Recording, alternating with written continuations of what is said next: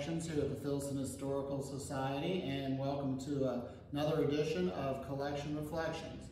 I'm standing here actually between two of our wonderful portraits, Susanna Smith Preston on my right and Major William Preston on my left. Mother and son. It's nice when our family groups come together.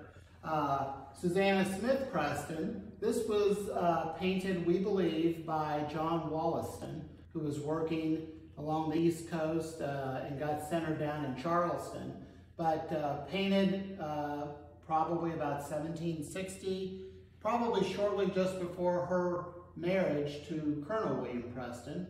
And she bore 11 children, and William Preston was number 5.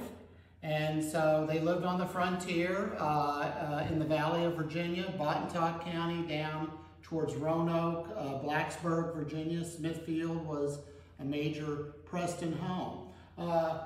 John Wollaston, when this portrait first came to us, it was attributed to Jeremiah Teus, who was a famous painter, mostly down in Charleston. And Estill Pennington, the art historian, changed the attribution to John Wollaston. And that does make sense since he was operating more in the area of that. But Susanna Smith Preston died at Smithfield there in Virginia. And her son, major property owner, Colonel William Preston, owned huge tracts of land in Kentucky. And William Preston eventually came to Kentucky, but he joined the Army first. And it was while in the Army that he met William Clark and Meriwether Lewis. And so this is our connection that we talked about previously with William Clark and Meriwether Lewis. He becomes one of their fellow comrades in arms and friends. He moves after the War of 1812, he and his family, he married Caroline Hancock. William Clark married Julia Hancock. So not only are they friends and comrades in arms, but they're also brothers-in-law. And so they're good friends. He moves to Louisville to help really get ahead, always looking to speculate in land. This is another Joseph Bush portrait. You can see certain similarities. It's a very, very finely executed portrait. Probably painted no earlier than 1820-ish or so. William Preston died on a trip back to Montgomery County, Virginia in January of 1821. And so this was either painted shortly before then. He was born in 1770. If you look at that portrait, you know, he's not an old man. He's probably no older than in his 40s tops.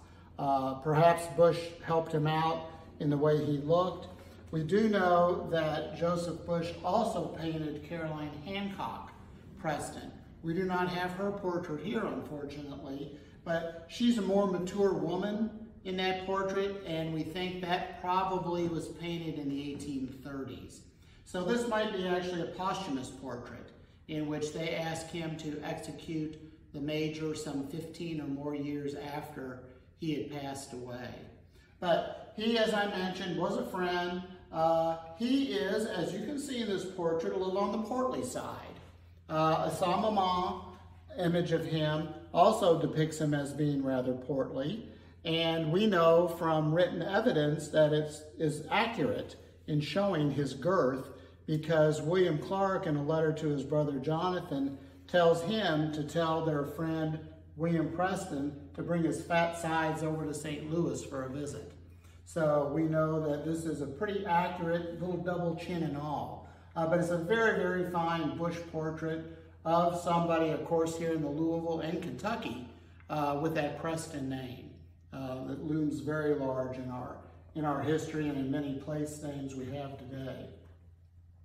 Now, Meriwether Lewis's name is cropped up several times. And being mutual friends, we have, very fortunate to have in our collection, 2 letters written by Meriwether Lewis to William Preston. This is an expedition date letter, May 3rd, 1804, written from St. Louis before they started up the Missouri. And you can see in this letter the very bold signature of Meriwether Lewis. He's in the 1st U.S. Infantry. He's a captain, of course. And as you can see down at the bottom, to their friend, Major William Preston. William Clark actually writes a letter about, this is a letter of introduction for Pierre Chouteau, who was leading an expedition of Osage Indians to Washington. And here you can see, these are called stampless covers because they didn't actually have stamps, and they used the paper they wrote on to create the envelope for it, so to speak. So you can see this, and then it's docketed by Preston at the top, which sometimes help identify the writer and the date if it isn't clear from the letter itself. Now this is a very standard routine letter, again, a letter of introduction, but the letter that Meriwether Lewis writes his friend William Preston on July 25th, 1808 is a real stunner.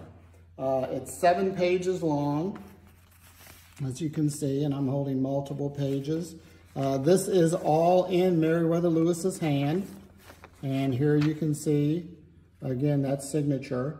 And Meriwether Lewis has only been in St. Louis a few months, taking over as governor of Louisiana Territory, and it was a big job, and he had troubles.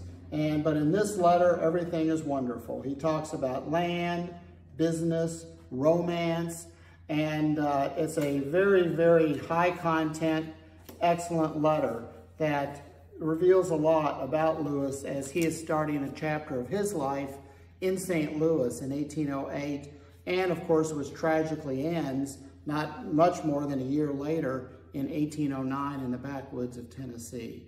So another nice confluence of people and events between William Preston, Meriwether Lewis, and their mutual friend, and for Preston, family member, William Clark. That's it for this collection reflection, and we look forward to having you join us for another one.